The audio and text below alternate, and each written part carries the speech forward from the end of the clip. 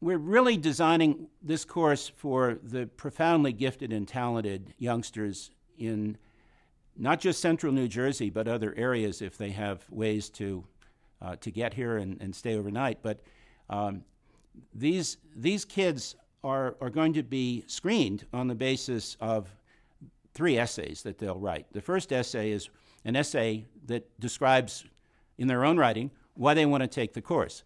The second essay and the third essay will be answers to very difficult questions that I've written that lots of people have a lot of trouble answering, including my own Rutgers students.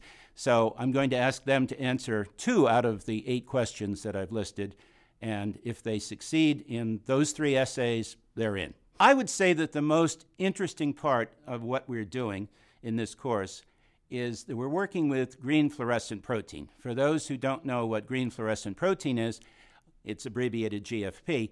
GFP is originally a jellyfish protein that is responsible for jellyfish making green bioluminescence.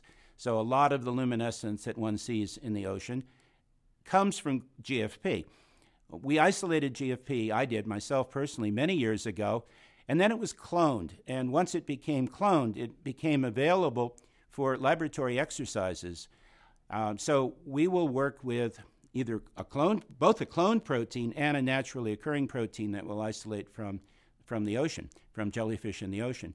But green fluorescent protein has become one of the most famous proteins in the world.